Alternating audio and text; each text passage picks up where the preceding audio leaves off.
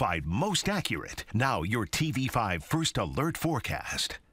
I'm First Alert meteorologist Mathieu Mondro with your Wednesday afternoon update. Going through the rest of today, it's going to stay breezy and chilly, but more importantly tonight, we do have some frost returning to mid-Michigan. There is a frost advisory for the entire TV5 viewing area. On top of that, a freeze warning for Clare, Roscommon, and Ogama counties. Those run from midnight to 8 a.m. It's definitely going to be a night that you need to protect those plants, either cover them up, bring them inside if you're able to. Take a look at these lows. 29 for Houghton Lake tonight, 33 for West Branch, even down towards Wausau, Flint, and Lapeer. Those numbers are going to fall right to around 36 or 37 degrees. Going through the rest of today, temperature-wise too, will still be warmer, at least warmer if you're farther away from Lake Huron, but even there, only upper 50s to low 60s. You'll maintain the 40s along the shoreline for the remainder of the day, and also as we go through the daytime, still seeing wind gusts out of the northeast around 25 to 30 miles per hour, but once we head into tonight, that wind slows back down. By then, only about 5 to 10 miles per hour. 7-day forecast shows similar temperatures tomorrow too, but then after that, warming up into the weekend. 71 on Friday,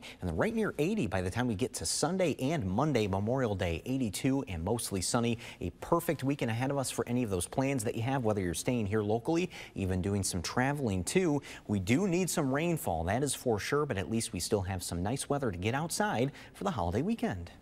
Stay with WNEM TV5 on air, on the go, and online for more news and weather updates.